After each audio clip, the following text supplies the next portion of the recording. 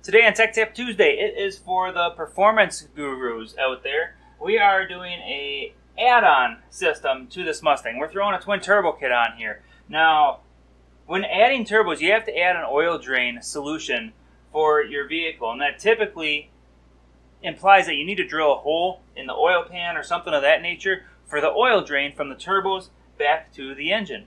So, today, my little tip for everybody is how to keep metal shavings or plastic shavings, or depending on what kind of pan you have, from entering into the pan. And in order to do this, I have a very good solution for that, and I have a custom solution I made, but you can use your vacuum cleaner if you have a clean vacuum cleaner at home that has like a shop vac with the blower attachment part of it, or you can just buy a cheap bucket vac to do so. So if you're doing it at home, you can just go to Home Depot or something and get just a cheap bucket vac like this one. That way it's brand new. You know, there's no dust, dirt, debris. You got a brand new hose, and then you can hook it up to the vehicle either through the PCV system if you have a big enough feed into the system, or through the oil cap. I don't have an oil cap option on this particular vehicle. It's covered up by this guy. I can take it off to fill the oil, but that's about it. I can't get anything on there to actually pressurize it from. Now this particular vehicle, it has very large PCV system hoses. So you can see this is the PCV system hose, and this is where the actual PCV valve is on this vehicle, and that is not where I'm going to attach it to because that's a restricted orifice. You don't want to go to the PCV valve. What you want to go to instead is to the inlet for the clean air going into the engine. Now this one, it's on the other valve cover, that way it's a cross flow system, and this particular port here is full flowing for the size of the port. So I've attached a hose.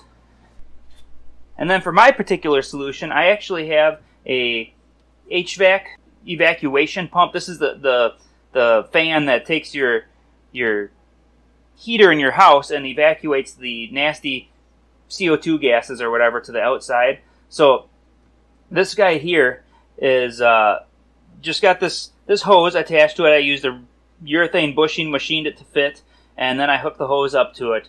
But you could easily hook this hose up directly to your vacuum on the blower side of your vacuum. So I'm going to go ahead, plug this guy in.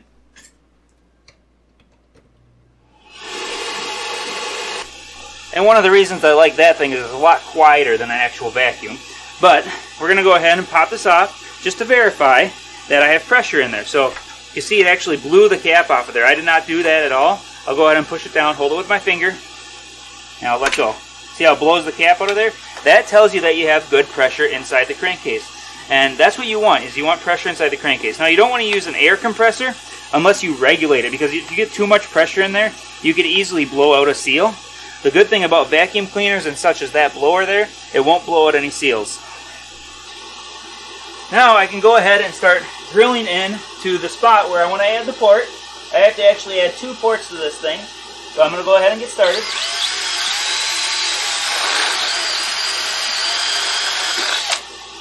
So there's one. Now before I do the other one, I'm going to finish this one, because what I'm going to do is I'm going to go ahead and thread this guy. I can feel it all blowing out here. I'm going to go ahead and thread this guy in there, but I need to tap the tap hole too. And I'm going to make sure that I keep it under pressure while I throw the tap in there, because all those shavings, and I'm going to go short amounts. So a lot of times with a tap, especially in plastic like this, you can just kind of keep going, especially with a pipe tap, and it'll just make the threads. But because you're trying to keep stuff out of the crankcase, what you want to do is you want to do half turn, quarter turn back, half turn, quarter turn back. It might take a little bit, but by doing that, you're creating little bitty pieces. Those little bitty pieces will then be able to fly out. Make sure you don't lube the tap. Keep the tap dry. It'll continue to push things out. So now, once I'm done tapping it, I'm going to go ahead and apply I'm going to use epoxy on here because it's a plastic pan and I'm just not very comfortable. And I'm going to I'm going to tap it a few times, keep threading this in until this is tight when it bottoms out. So I want it to bottom out and be tight, because if it's bottomed out, I'm going to have more support. Being a plastic pan on this thing, I'm going to have more support against this flange directly.